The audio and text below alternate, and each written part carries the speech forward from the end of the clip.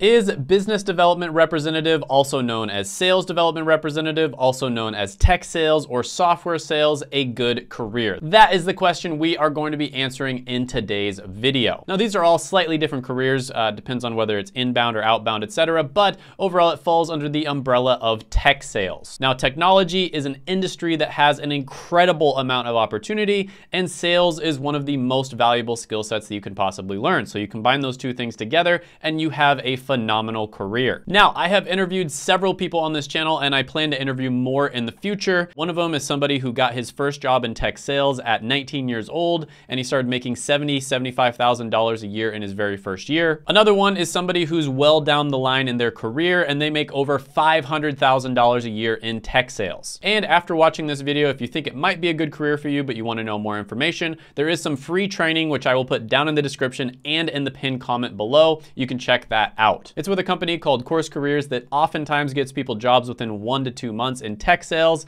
And if you decide to use their service, I do have a coupon code, $50 off. It's Shane50. You can check that out as well. Now, let's go ahead and talk about some of the most important categories here. And probably the most important thing of all is going to be job growth. So this is one of those careers that's so new that there actually isn't any information on BLS or government websites. So we have to go to places like Glassdoor, etc., and use self-reported data. Now, the reason that job growth is so important is because if there is a skill set that's in high demand, that typically leads to higher pay, better job satisfaction, more flexibility, etc. So if you look at sales development in general, you'll see that 244,000 results pop up when you type that in. And if you look at sales development at the entry level, you'll see that 103,000 results pop up. So that is phenomenal. And that's not counting business development or software sales or tech sales, etc., because it has a bunch of different names. And considering that the technology industry is the second fastest growing industry overall, according to BLS, behind the medical industry,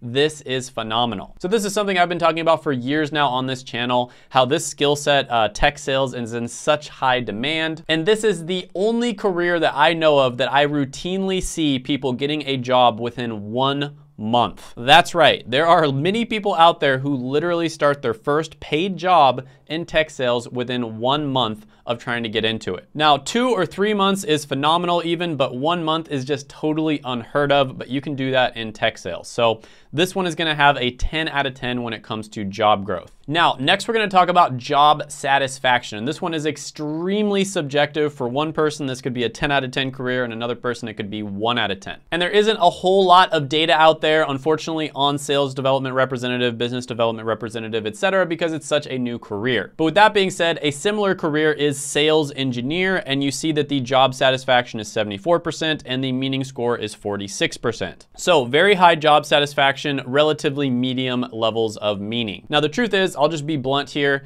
not everyone is going to enjoy sales. I did a sales job and it was actually my favorite job that I've ever had, but it's not everyone's cup of tea. I will say that I think everybody should do a sales job at least once in their life so that they understand how it works, and because of the fact that it's just such a valuable skill set. And the reason for that is because you have to put yourself in the other person's shoes and ask, what did they want? But the great thing, and this factors into it when I talk about job satisfaction, is that you are, not really sacrificing a lot in order to get into this career path, right? You don't have to go to school for 4 years or do a residency or have a bunch of background experience, etc., etc. You can literally get into it within 1 month, and if you don't like it, you work for a few months, you can quit and try something else. So there's not a lot of risk here, and in my opinion, because of that, it increases the job satisfaction. On top of that, there is a good amount of flexibility as well, which in my opinion also increases job satisfaction. You have a lot of ability to grow both vertically and horizontally, and by that I mean there are jobs that are above sales development representative. You can become a manager or even a vice president of the company, and there are some vice presidents out there of sales that make over $10 million a year. And then horizontally, it's really good as well because nobody understands the company's customers better than the people who are selling to them. So if you want to move into a position that has nothing to do with sales, there's a lot of great opportunity there as well. For instance, if you want to become an executive. And just generally speaking, it's a super valuable skill to know overall, and it's going to help you whether you want to go down the business route, whether you want to go the executive route, or you just want to continue to be a salesperson. But like I said, this is not everybody's cup of tea, and for that reason, I will give the job satisfaction a 7.5 out of 10.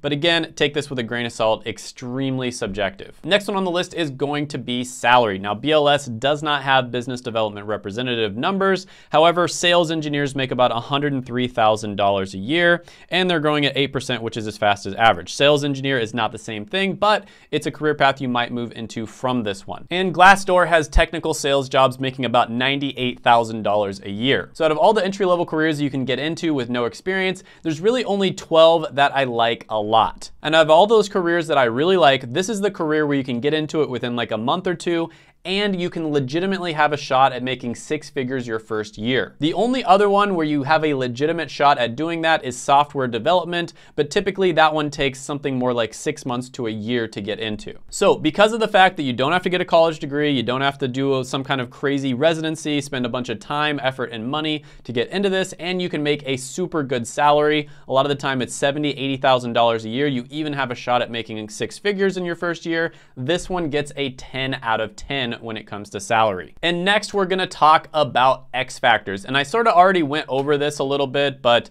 you know, this is one of the most valuable skill sets that you can possibly learn. Sales is the career that a lot of billionaires actually have in common. So when they did an analysis looking at a bunch of different billionaires and saw what jobs they had in their past, sales was #1. And I believe they did the same analysis on millionaires, and sales was also #1 as well. So this is an incredibly valuable skill set to know in general. Even if you don't end up working in sales in your future, it's just gonna be really valuable and helpful in your life. Because the first thing they teach you in sales is seek first to understand the other person, then seek to be understood. And that is something you see a lot of people making mistakes at, whether it's, you know, with your coworkers or with your significant other or at work. And then on top of that, this is not something that can be outsourced. Typically, sales jobs have to be done by people who are in the country that you are selling to. Sometimes you can have sales jobs where it's like, you know, a person from the UK selling to the US, but typically they are done within the country that you are selling to because I don't know, it's just easier to relate to somebody who has your own accent. So it's very, very unlikely that it will ever be outsourced. On top of that, there is no way this is ever going to be automated. It is 100% automation proof. I am telling you right now, sales will never be automated. Okay, maybe it might be automated, but again, at that point, you know, nobody will have to work because robots are just doing everything for us. So yeah, when you look at all the X factors, they're all there. This one definitely is 10 out of 10 when it comes to X factors. So this one gets a total score of 9.375 out of 10. Phenomenal career, one of the only ones you can get into at the entry level without a degree, without any experience, and make really good money. Obviously, sales is not gonna be for everyone. It's not everyone's cup of tea, but it's worth trying out. If you enjoyed this video, check out Abdul's interview video. I'll put it like right here. It's a really good one, and he talks about how he got into sales really quickly at a very young age without any experience. Also, gently tap the like button, hit the subscribe button, ring the notification bell, and comment down below any thoughts, comments, criticisms, etc. that you have on the video, and I will see you next time.